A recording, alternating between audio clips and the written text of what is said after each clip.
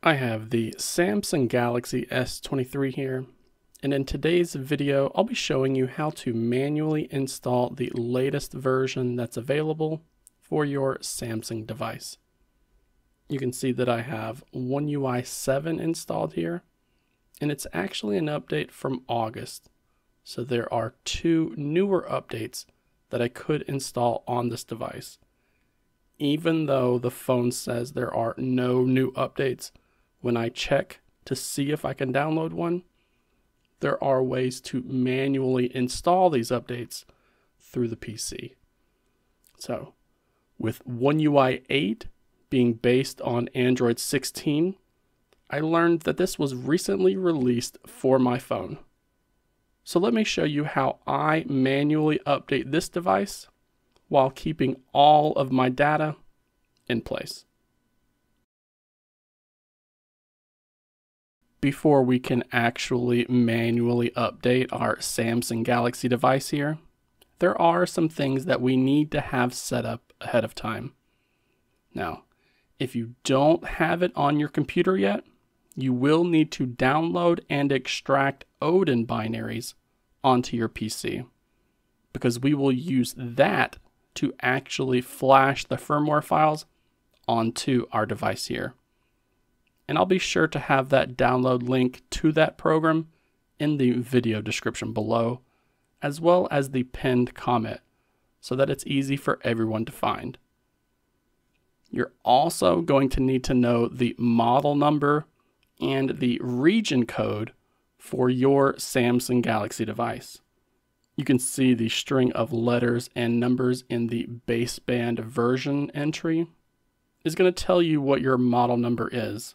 I have SM-S911B as my model number.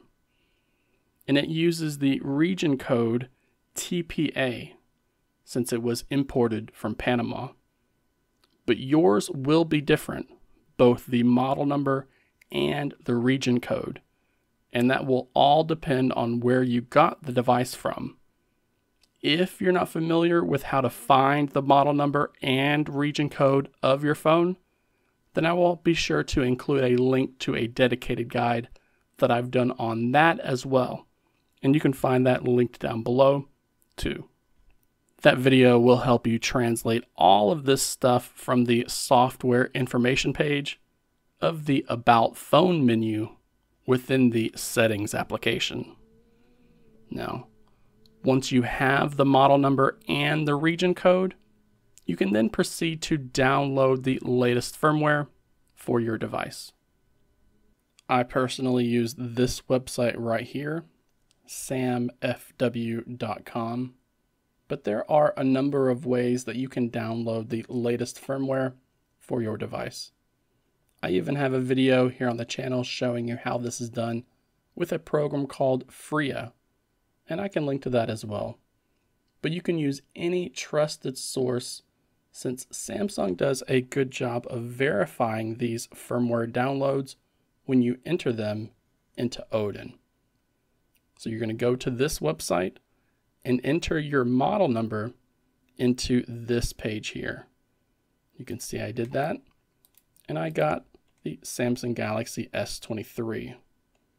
Then we're going to enter our region code, which, as I just showed you, is TPA.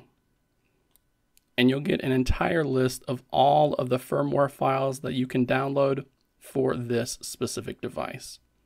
And you'll most likely find the latest version up here at the top. So we're going to download this file, and then we're going to extract the contents of that file onto our PC right here.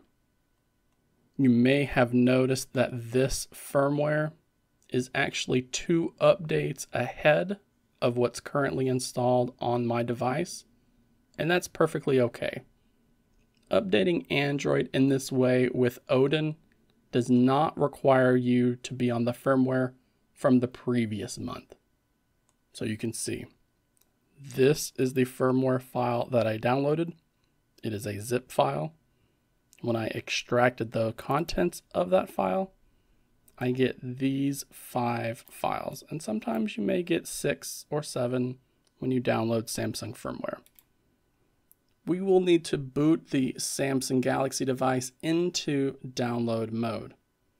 Now, if you have an older Samsung phone or tablet, like before the Galaxy S23 series, then you may need to find specific directions about how to access it.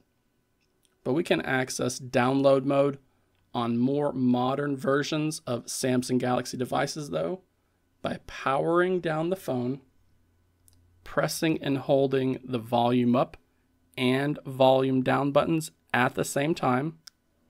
And I'm going to continue holding these buttons down while I plug in the USB cable. And I'll continue holding those buttons down until you see this teal/green or blue menu that looks like this. And we're going to press the volume up button when we get to this warning screen, so that it takes us into download mode. Just make sure that you have that USB cable connected to your PC, since we need to make a data connection to trigger the device into download mode. If you try to do this with a USB cable that is directly connected to a wall charger, then it will not work. Once you are in download mode though, we can go ahead and open up Odin and begin to fill out these slots with the firmware files that we downloaded and extracted. So we're going to go here, we're going to click on the BL button, find the folder that has all of our extracted files for this firmware, look for the file that begins with the letters BL, and select it.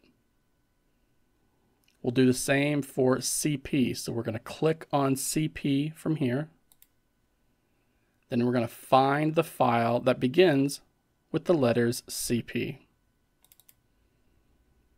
You just want to make sure that you're loading the regular CSC file in this slot and not the home_CSC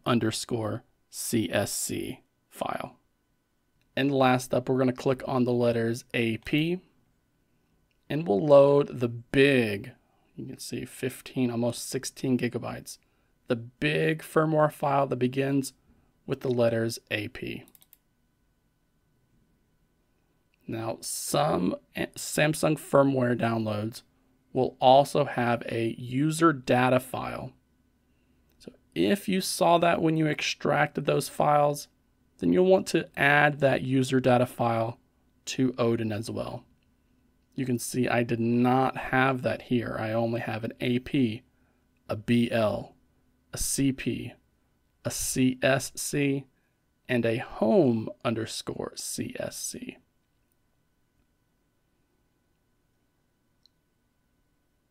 So I'm going to be ignoring the user data slot.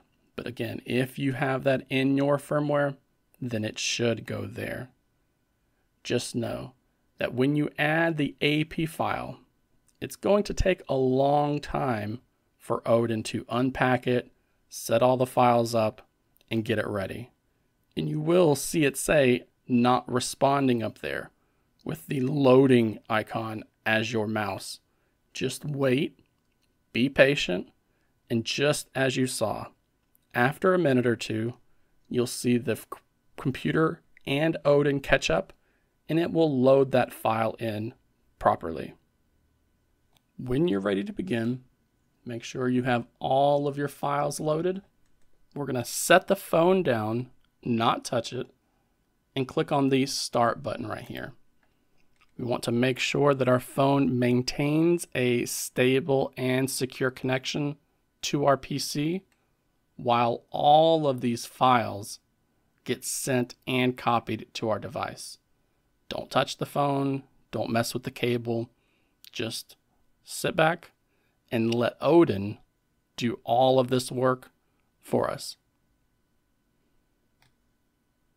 As you get toward the end, be sure to watch this progress bar.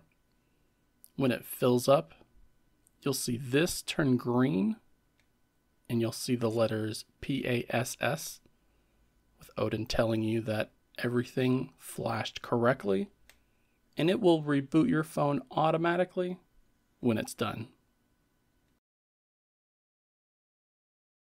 And when the phone boots back up, be sure to check that software information page again. So you can see you have updated to One UI 8 based on Android 16 or whatever the latest version of Android is at the time of watching this video. And you'll notice that most of the work that we did today was basically just setting stuff up so that the update process was able to be completed. And now that you have done all of that work, manually updating your phone for future updates will be much, much faster. So, as always, let me know if you ran into any issues following this guide, because I'll be here in the comments section to help out anyone who ends up getting stuck or confused along the way. If you would, please don't forget to give this video a like, click on that new hype button that YouTube has been advertising lately, and subscribe to the channel too if you haven't done so already.